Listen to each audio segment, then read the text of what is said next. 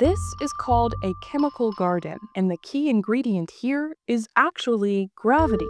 To make one, you'll need some salt to seed the garden. Then you'll place those seeds in a test tube. Then you'll immerse the seeds in a solution containing silicate anions. And if you wait just a few minutes, tiny plant-like structures will start to grow. A layer of metal silicate forms, but then osmotic pressure causes hollow tubes to extend upward. But if you were to travel to outer space and plant the same seeds in the same solution, you would end up with chemical gardens that look different.